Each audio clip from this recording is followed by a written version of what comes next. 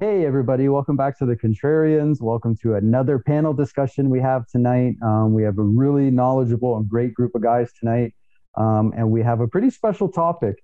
Tonight, we're going to be talking about our favorite record producers. So, we're going to go around, and each person's going to give maybe their top one or two, and then some honorable mentions about what record producers they've picked, what albums by that record producer that they like, what about that record producer's style they like, and kind of just have a general discussion about why they're picking the record producer that they're picking. This conversation was suggested in our Patreon channel, and it was voted on by our wonderful patrons. If you want to join any of these conversations, join us at Patreon at any tier. Some tiers give you access to suggesting topics and voting, but every tier will get you a chance to get on one of these discussions to chat. Other than that, we also have a Ko-Fi for anybody who wants to support the channel without having to subscribe on a monthly basis. And we also have our TeePublic. So over there, you can get t-shirts like the one Grant's repping tonight. But yeah, other than that, we've got a great group of guys, and I'm really excited to hear which record producers each person is going to pick and why. So why don't we start with Joe? I'm going to throw it over to Joe. Let us know who you're picking and if you have any honorable mentions or anything. I'll start with my honorable mentions, Brendan O'Brien and Bob Rock.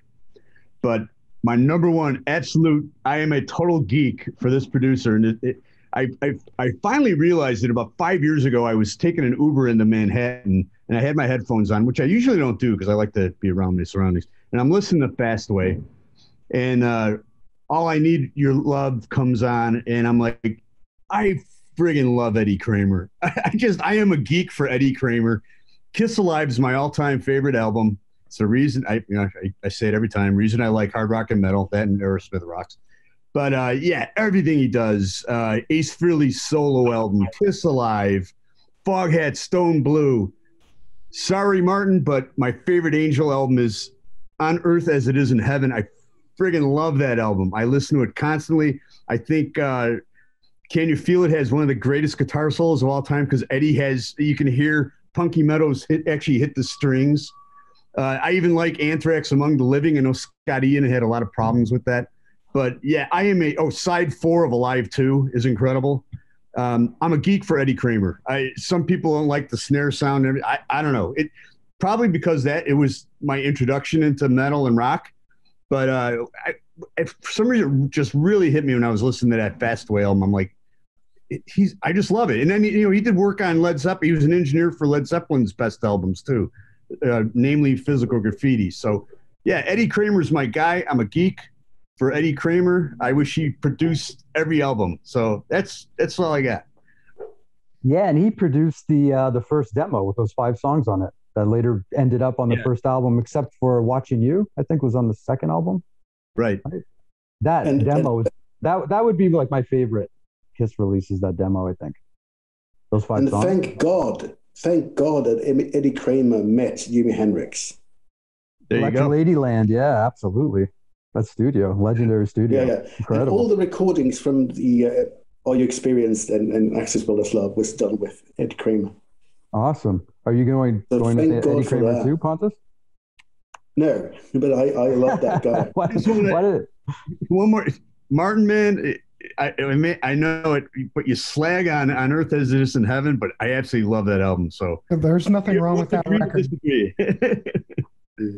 Right. Why don't you go next, Pontus?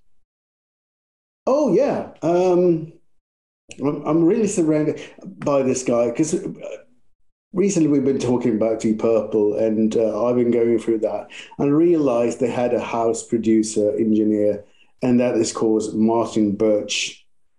And I love his production, the way he actually listened to the band and then just went for it as an engineer. And he co-produced, he worked with a lot of, he worked on many things, but I can see if you can see that. Yeah. Deep Purple in rock, for starters. Machine Head. Here. We have Mania Pan. I mean, what a sound that guy had, just it's just magical that he just recorded that in Japan and didn't get a signal out. He couldn't see that he was recording. So when he went home, he just checked the tapes, and it was just wonderful. And of course, he made one of the best ever hard rock albums ever made, Rising. And he worked with Whitesnake, and he worked with Sabbath and Blue Oyster Cult and all that, and Maiden, of course. He was so essential when it came to giving hard rock its sound. And those albums stand up very high today. So Martin Birch is my pick. You had a few honorable mentions too. Did you want to rattle them off real quick? Yeah. Let's talk about another interesting guy, Jimmy Miller. Jimmy Miller produces the first 3 or 4 Traffic albums. Then he goes and produces Blind Faith for Clapton and Winwood and Baker. And then he moves on to Stones. And I mean, it's 50 years now for Exile on Main Street. And his thing was that he was very rootsy. He brought the best out of the Stones, from Jumping Jack Flash to It's Only Rock and Roll. It's him. And as a cool thing, he then, living with the Stones was quite hard. So he was off the map for a few years. And then he goes back and produces Motorhead, just to prove that, Stones was bad enough.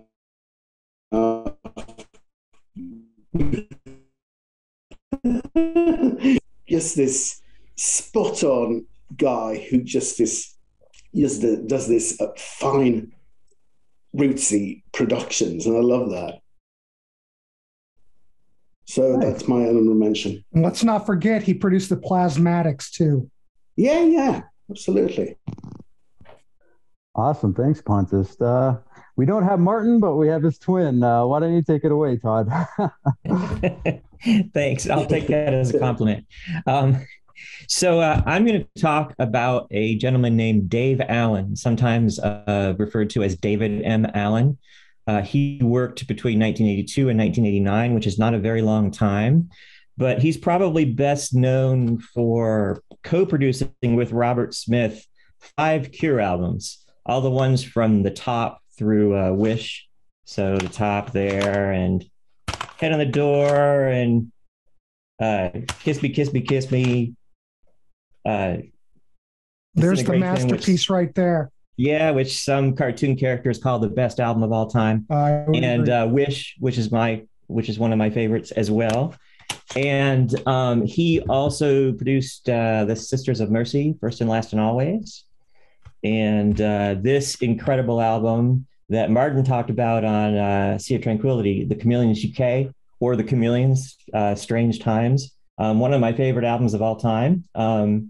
And he also produced some things that I haven't heard. He's produced an album by The Damned, an album called Not of This Earth. He produced 2 albums for The Mission. And one of my favorite albums that I don't have a physical copy of it, but it's Book of Days by the Psychedelic Furs. And with them, he kind of took them away from the big drum sound of the 80s and took them back into the more murky, mysterious kind of a sound that they were known for prior to that. His productions are really thick and dense and lush, but they're also kind of minimalist in a strange kind of way. But by saying minimalist and saying that they're thick and dense, they're not without detail. Like some of these Cure albums have some acoustic moments on them where they do sparkle a little bit, even though they're really still mostly kind of dark. But I could not find anything that he produced after the Psychedelic Furs Book of Days, which is in 1989. But those Cure albums, I The Cure have a lot of good albums after that period, and they've got a lot of great songs after that period, but they never sounded quite right to me after that. And and Nope. so I picked Dave Allen. I was going to change this into an honorable mention, but I'm going to talk about him a little bit. David Kirschenbaum worked between 75 and 93. Started out as a recording artist. He was executive at A&M, Elektra, and Capitol. He signed Janet Jackson and Joe Jackson, no relation, to A&M. And it was his idea to hook up Bryan Adams to Bob Clearmountain for, some whole bunch of successful records after that. He's known to me as the person who produced Joe Jackson. He signed Joe Jackson, produced a bunch of Joe Jackson albums. Michael favorites, these two right here, Body and Soul and Big World. And this Supertramp album, which I think is way underrated, right. Brother Where You Bound, 1985. And his stuff is really, it was also, I wanted to mention this too, it was also his idea to remix all the Duran Duran songs on Rio. And he put them out as a bunch of 12-inch singles, but he also made an EP called Carnival. And Duran Duran was not doing well, and the label wasn't happy, and the band wasn't happy. And until Kirschenbaum decided to market them as a dance band instead of a new romantic band, that was when Duran Duran took off. He also produced Tracy Chapman's first two records. And so when you talk about what his productions are like, they're really smooth and detailed, audiophile quality, big drum sound without being a gimmicky drum sound. It's just loud, but it's not really got a lot of effects on it. He's quoted as saying, sometimes the best production is no production. And if you think about those Tracy Chapman albums, that's pretty accurate. I think this is one of the best sounding albums of all time. Really cool album. Looks like a classic Blue Note album on the back. This Joe Jackson album was recorded live, directed 2-track, and in front of an audience. They told the audience to be quiet for the minute preceding and after each track. And I thought that was pretty cool. Not the best sounding Joe Jackson album, but definitely a novel approach. But for honorable mentions, I'm going to pick Martin Birch. And I decided not to pick Martin Birch because I figured that somebody else on the panel would and do a better job than I would. And that was true, Pontus. And so I decided, since there are still lots of Martin Birch records that I haven't heard yet, I would let somebody else tackle that one. Nice. Good job, Todd. Thank you. I'm going to throw it over to Rand, who's in California right now catching some some sunbeams. Oh, yeah. Yeah, it's nice. It's 62 outside and the wind's blowing and the sun's shining. I'll make this quick. Oh, yeah. 1967. Find me another album that sounds as good as this in 1967. Pepper? Well, it's the same guy. I know. I met a different producer than George Martin. Oh, in 67? Yeah. Piper at the Gates of Dawn, and that was Norman Smith. That's pretty much home. It's all Abbey Road, yeah. Well, anyways, this was like my favorite band in the world, still is. And I think George Martin is just incredible. He also went on to produce Jeff Beck and the Mahavishnu Orchestra. And then, my second guy would be... Don't forget UFO. Yeah. Oh, right. No Place to Run. I never heard that. This album, to me, is the greatest album ever made. Sports the greatest song ever written and recorded and performed. Eddie Offord. This cat, I don't know if he's on... Yeah, he's right here. Eddie Offord. Ever. And real quick, Ken Scott, Happy the Man, Crafty Hands. He also did Supertramp, Crime of the Century. And he did Mahavishnu Orchestra, Birds of Fire. And this, Stephen Wilson, In Absentia, Porcupine Tree. This guy is just Mr. 5.1 surround sound. And my honorable mention would be Alan Parsons. Yeah, Eddie also did those Emerson, Lake and Palmer albums, which co-produced with Greg Lick. That's from '66. That sounds just as good. Go ahead. Oh yeah, same guy. Same guy. And it has it. No, you're right. Revolver has a pristine sound. It's unbelievable for '66. Compare that to Frank Zappa's Freak Out. Just for sound. Absolutely. I mean, and you have Ken Scott worked for George Martin. Norman Smith worked for George Martin. Alan Parsons worked for George Martin. Yeah. He's all over the Get Back movie. Oh yeah, he's sitting back there. You see him everywhere. He's the board. Yeah, he's always running tapes and he looks real young.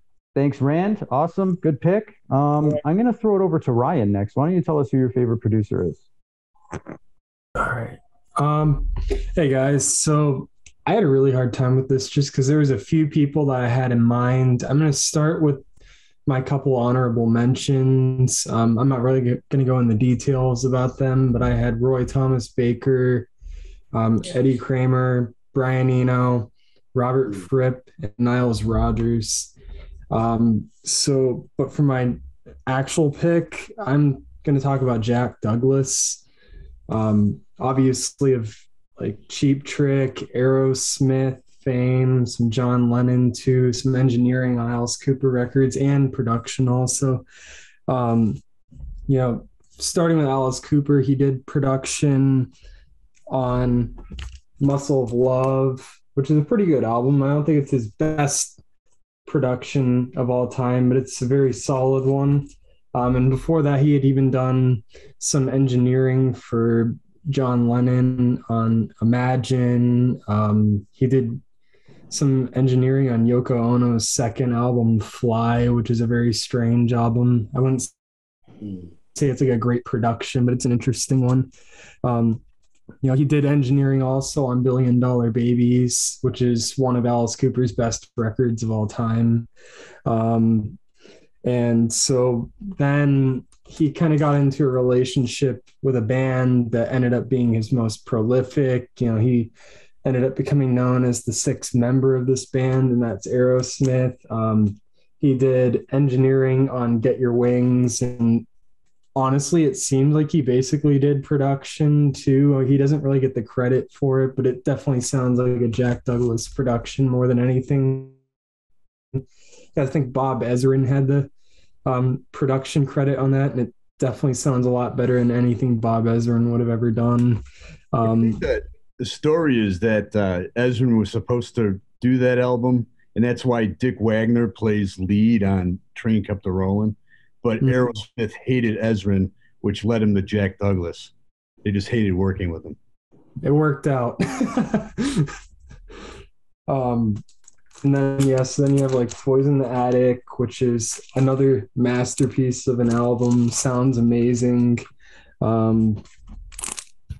Rocks, which is another one that I absolutely love. It's one of my top Aerosmith albums.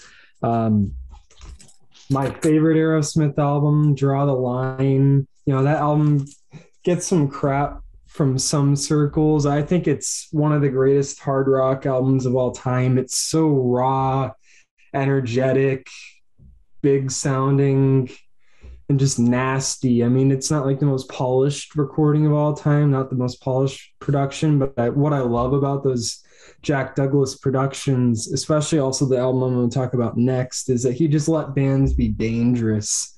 It's kind of like Eddie Kramer also. That's why I thought of him. He just made the band sound so much raw, or let them be the best they could sound in like terms of hard rock, because they were so nasty sounding. And so, yeah, Draw the Line, probably in my top 10 albums of all time. But probably my favorite production that he ever did, and it actually sounds like really good too, even though it's super raw, is Cheap Trick's first album. This album is just brilliant. It sounds way ahead of its time, sound-wise. It's the rawest they ever sounded, the most brutal they ever sounded. And I mean, the only thing that you really need to know with this album and like how important Jack Douglas was to the band is listen to In Color with Tom Werman. He neutered that band. And, you know, Heaven Tonight, he kind of let them come back a little bit. Like, I like In Color. It's a really good album, but it's not the same band by any means. And then Heaven Tonight, they got a little rawer again, a little heavier, but still not there. And then At Budokan comes out, which was self-produced. But I thought that was Jack Douglas. Oh, sorry. He did the mixing on that one. I clarified. But he mixed it. Yeah, he mixed it, and it sounds so much better than In Color. And, you know, Tom Werman's a good producer. He did some of those early Ted Nugent albums and stuff. But I just think that for the band that Cheap Trick was, Jack Douglas made them sound the best they ever were. And they had some really good albums after that, including a really good one produced by Roy Thomas Baker, One on One. I like the sound on that quite a bit.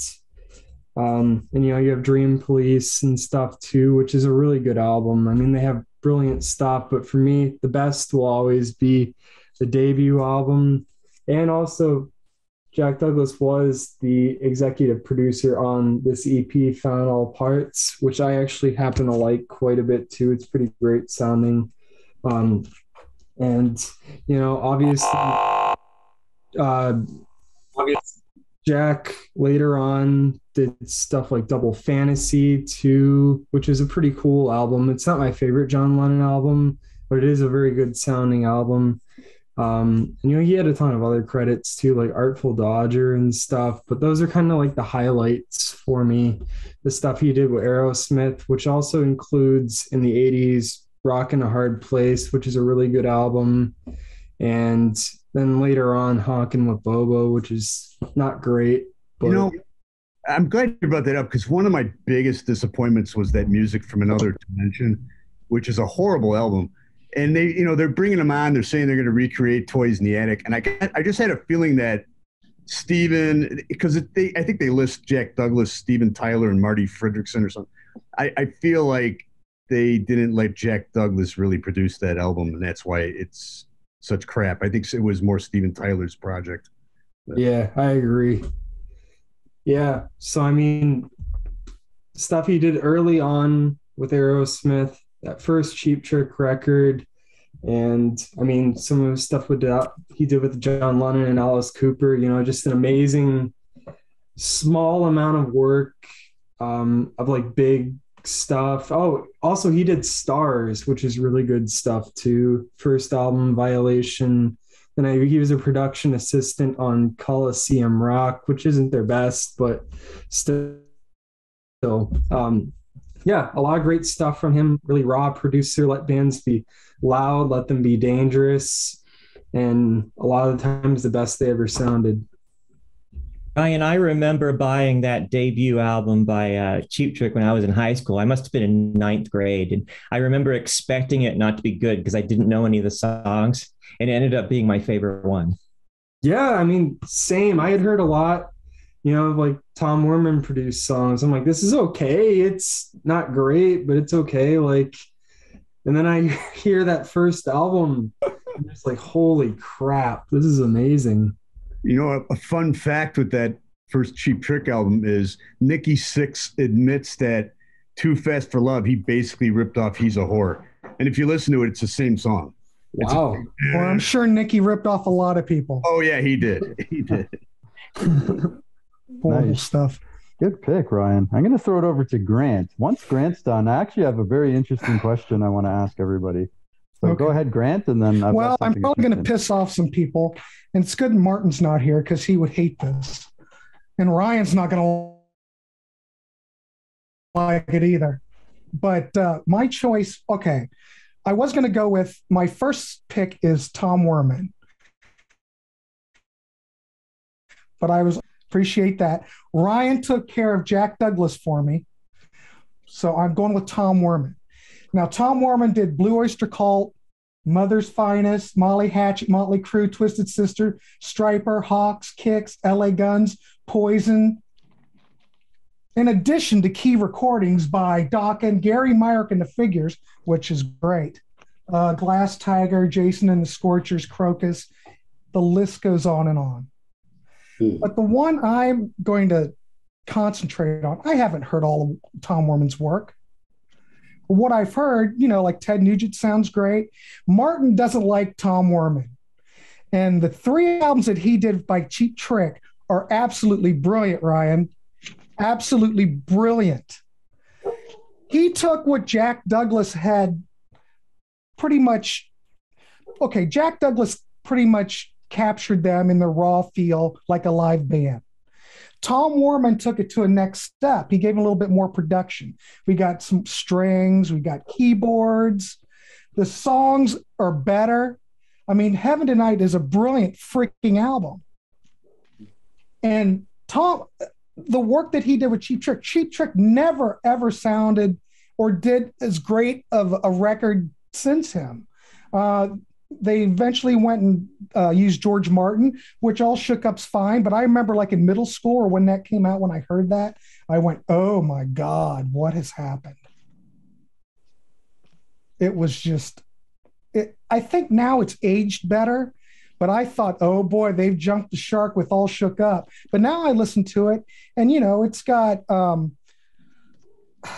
the production on it's fine. I mean, there's strings on it. It still has that Cheap Trick tonality, because the problem with Cheap Trick, as they kept going, they kind of lost their essence. And I think their true essence is the sound of Rick Nielsen's guitar.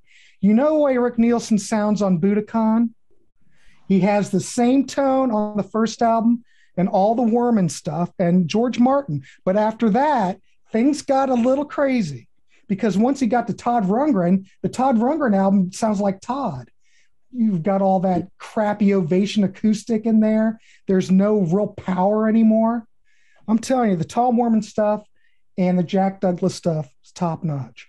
Now, thing about Jack Douglas, he did produce the first one, and then he got another chance with Standing on the Edge, but he failed.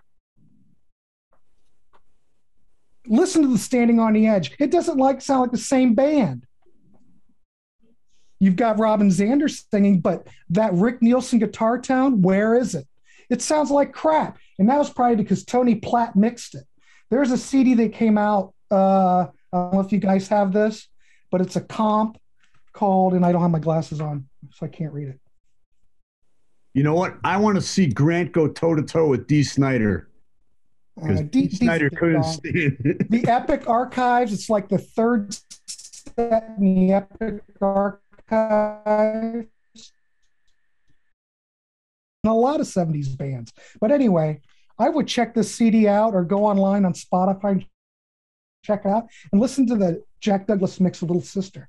The other thing is that Jack Douglas did, which was great, after Tom Peterson left, they did like some demo sessions. They don't really sound like demos, but they're trying to promote some of their songs to other songwriters. So Jack Douglas took them in the studio and they did, that's where they did Such a Good Girl, Take Me on Yours, Oh Boy, with the vocals, Loser, I'm the Man, Born to Raise Hell, and Om Sweet Om. Those are freaking great tracks. And those tracks, some of those are on the box set and then some of them are on here. If they would have taken those tracks and put those out after Peterson left instead of going with George Martin, they might have had 5 great albums, because all those tracks are perfect. They're all Jack Douglas productions. Great stuff. But anyway, So I Grant, like Tom Werman. I think his stuff's brilliant. And I do like Jack Douglas, except Jack Douglas failed. Grant, do you know Dee Snider's disdain for Tom Werman? Well, I don't remember it exactly. But he probably tried to make him work. Yeah, I would like to see you go toe-to-toe with him. It would be a great episode. I think Tom Werman he knew what he was doing. I mean, Martin doesn't like his production, but I'm telling you, those Heaven Tonight and Dream Police, the sound on those, they've never sounded like that. I mean, some people say they were too polished, but it's bullshit. I think Martin's full of crap. I don't think that Heaven. It's a great album. All those albums get 5 stars wherever you look at a review. Those first 4 Cheap Trick albums, 5 stars. None of the other albums get that. I'm just saying. Tom knew what he was doing. I don't think that Heaven Tonight is too polished. I actually really like that album a lot. I think that first album was Here in Color was not nearly as good for me. It's still a very good album, but it didn't sound nearly as good. And Heaven Tonight's like right there with the first album. It's not quite as good for me, but it's damn near close. And then Dream Police is a little bit below Heaven Tonight for me, but I still really like that one. Right. Just to set the record straight. Like, I don't think Tom Werman's bad. I just think that but I don't understand where Martin's coming from. I think Martin's nuts. You'll have to ask him. Well, I was hoping he'd be here so we could go toe to toe. Everybody did awesome tonight. He dislikes my favorite Angel album, which you can yeah, we could pile on to him today, but maybe we'll do a panel discussion. But I just don't. Everybody against Martin. I just don't know why Martin is against Tom Werman. I don't see any problem with his productions, but he's not here to defend himself. So everybody did amazing tonight. I have a question. Out of all the artists, who do you think were the best at self-producing?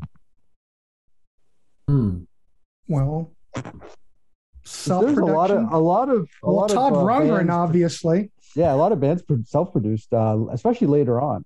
A lot of bands started self-producing. Yes. I'm going to say Kevin Cronin and Gary Richrath, when they took over production for REO Speedwagon, when they did you can tune a piano, but you can't tune a fish. Everything turned around because they started producing themselves. I mean, it made a big difference, and they had hits, and they did High Infidelity with Kevin Beamish. I mean, not that I don't know if anybody likes REO Speedwagon, but I'm just saying, once they took over production, it did make a difference. All right, so the first album is good. I'd have to argue, I mean, technically Led Zeppelin. I mean, I know Eddie Kramer's the engineer, but Jimmy Page is listed as the producer. Yeah. I would agree with that. Jimmy Page, brilliant. I mean, we were talking about this in the Animalize episode that we did. Frank Zappa. Yeah. Frank Zappa. I would say. And Ian Anderson. Robert Fripp. Robert Fripp produced that Daryl Hall album. He produced Peter Gabriel too. I was gonna say King Crimson because they get the production credit on a lot of their albums. I was just listening last night to their album Lark's Tongues and Aspic from 1973. I have to say that is probably the best sounding prog album of the 70s. It's so big sounding. It sounds like easily like it could be something that came out of the late 90s or 2000s. Like, it's so loud, heavy, and just brilliantly produced. I mean, Robert Fripp probably had a lot to do with that, but it's just perfect. It's my absolute favorite King Crimson album. I've got the box set. I bought all the box sets that King Crimson produced, all 7 of them, and it cost me a fortune. Probably $2,000 if I was to total it all up. That's awesome. But it took a year to buy them. Wow. They're hard to get now. Yeah, I have all their 60s, 70s, and 80s albums individually on vinyl. Obviously, the 90s and 2000s stuff's going to be pretty hard to find. But Ian Anderson, too, Jethro Tull. Nice. Yeah. That guy, he makes albums sound great. He self-produced from the beginning. Nearly. Right. Well, I saw them live. Eagles opened for him in 1972, and they did All Up Thick as a Brick. But then A Passion Play came out, and I was just like, oh, my God. This is the best thing I've ever heard in my life. I've loved it. Yeah. I would say Frank Zappa, but I think he was the one who to produce himself. I don't think he had his vision and went for the vision rather, I don't think he wrote the book on DIY, huh?